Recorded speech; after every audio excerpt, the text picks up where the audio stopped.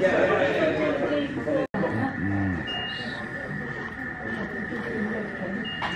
the camera. That's a bit more still. That's 1,400. The only thing is, that's discontinued. So unless they've got a box here somewhere, I don't think they'll be fine. But if they've got one, it's smaller and it still gives you a lot of zoom. So that's also something. If the actual stock there is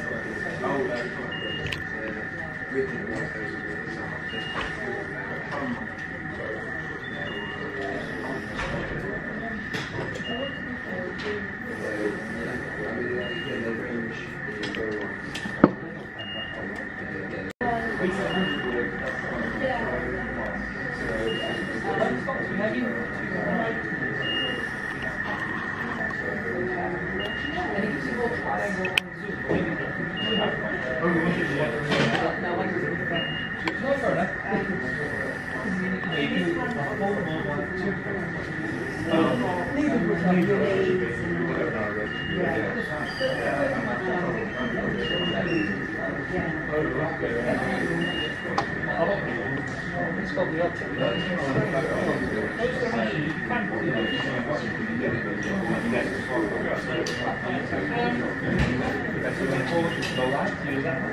So you want convenience to use that one, the controls will rush up there. Yeah, it's easy. Again,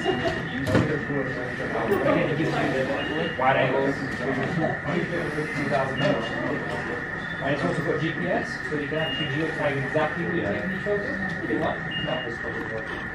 But you do follow that. Yeah, that's right. But this one has it in your thing, talk directly to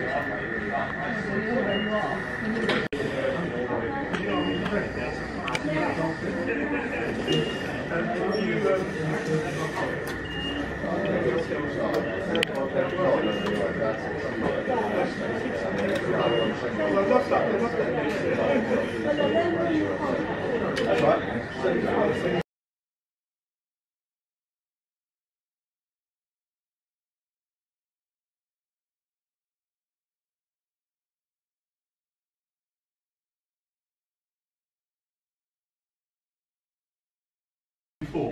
You'll understand the principle.